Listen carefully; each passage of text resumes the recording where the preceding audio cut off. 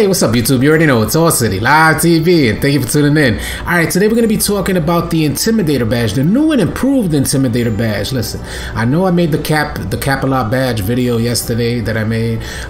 If I'm going to be capping throughout a video, you'll see the badge on the bottom right hand corner. You'll see it get activated. So just to let you guys know, right off the bat, you'll know whether I'm capping or I'm telling a story that's all cap, whatever, you'll know.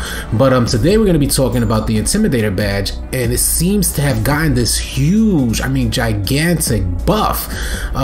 We've tested out this Intimidator badge on multiple occasions, putting it to Hall of Fame, dropping it down to bronze to see if there's any significant difference between badge levels. And prior to patch 8, or even prior to this recent update, I know a lot of you guys got a recent update, there seems to have been a buff in the Intimidator badge. Not only that, a buff in contested shots. We've seen contested shots go in that should not be going in, but currently, you know, up until yesterday, I have my Intimidator badge set to bronze. Now I'm a two-way slashing playmaker, so I'm normally able to close out on these perimeter shots. But the differences that we've noticed, just to let you guys know, listen, this channel has a lot to do about badge content and how badges can help you guys out. During our live streams, we create a lot of dialogue. If you guys don't know, you may want to consider joining our live stream. During our live stream, we create a huge amount of dialogue. People coming in talking about badges, and you know, I respond and answer questions. And not only that, get a ton of feedback from you guys. You guys offer great feedback on your experience with these badges. But from what I noticed about the Intimidator badge in particular is that, one, we have a center, Reign Dynasty. Shout out to Reign Dynasty. She's new at the center position, but she's been doing great, an absolute GOAT at the center position, and her defensive awareness is amazing. So adding that type of IQ with the Intimidator badge, because you can't just equip these badges and think you're going to turn into a GOAT. There has to be a certain level of defensive IQ out there, defensive positioning.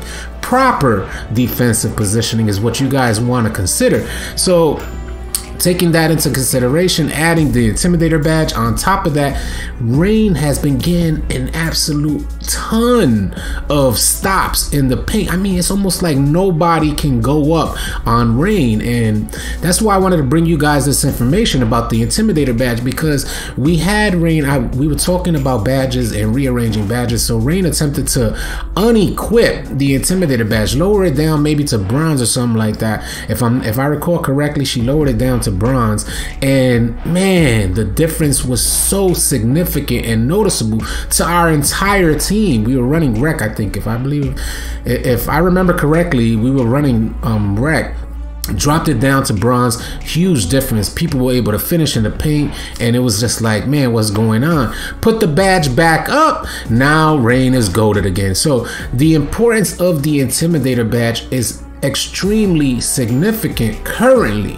I don't know if that goes for every single build, but for a 7-foot glass cleaning lockdown, it was definitely a significant difference, and we all noticed it. When we put the badge back up, it was nothing in the paint. You know, the paint was completely clamped up. No matter if it was two centers, anybody coming into the paint, they were getting locked down. So as far as the perimeter with Intimidator, it seems that 2K is attempting to dumb down the game. As I mentioned before, 2K is attempting to dumb down the game and offer these shooters at the perimeter a bit more success in completing their shots, even if they're contested. So I recommend, as a perimeter defender, that you may want to consider upping the Intimidator badge to kind of force those miss shots. They'll still get the shot opportunity, but you want to force the miss with your Intimidator badge. If you guys are out there and you have your Intimidator badge set to bronze, please, we'd like to hear from you.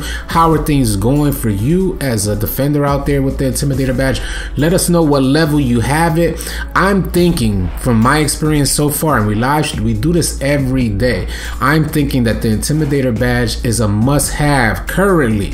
Although prior weeks and after this patch, after the last patch, patch 8, it didn't seem as significant. It seemed like almost the Intimidator badge was nerfed.